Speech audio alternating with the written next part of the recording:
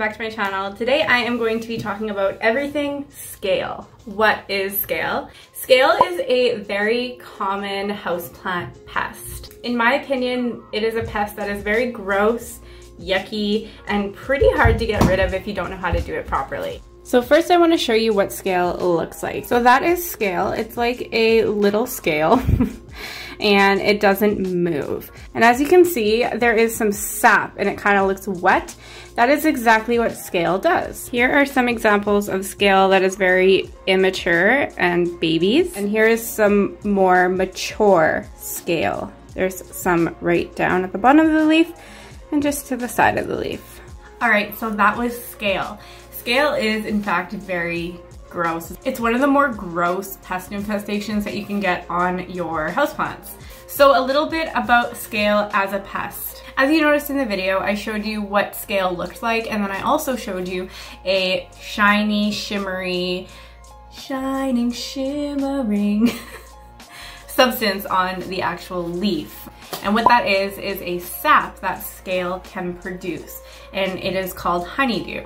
So it is actually a very sweet smelling sap. So if you're ever like walking around amongst your plants and you smell like a sweet smell passing one of your plants, kind of like maple syrup, just check it out and see if it actually has scale. Because actually I used to have an old fern that I once got and I was like, oh, this smells so good. Like I remember smelling the leaves all the time, and then like a month went by and I noticed that it was covered in scale. So it's a really big indication. And like I said, the scale pests, they will secrete that honeydew, as it's called, and it will coat the leaves with like a shiny, oily substance. Now, there are products sold out on the market that are specifically for scale, and they are more like an oily substance, but if you don't have that like me, you can use just a regular insecticide as well as thoroughly washing those leaves. But similar to if you have mealybugs, you want to use some rubbing alcohol. So I know it's unlabeled, I know what it is. It's rubbing alcohol and Q-tips,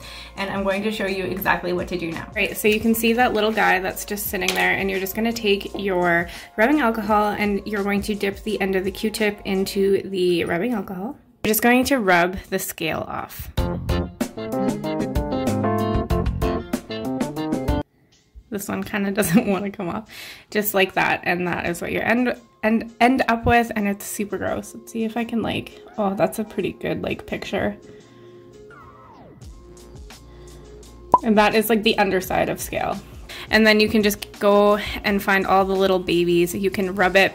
Another thing, this is good to get off the single bug, but if you want to take a paper towel or some Kleenex and coat it with the rubbing alcohol, and then you just want to rub the entire plant, because there could be eggs on the actual plant, and by doing this you are killing them. And with any other pest infestation, you want to be treating it at least every 2 to 3 days. So once you do that, you want to treat it again with the soap and the water, with your insecticide, and with the rubbing alcohol if you physically see the scale, every 2 to 3 days until you can't see any infestations anymore. And of course, do not forget to quarantine that plant.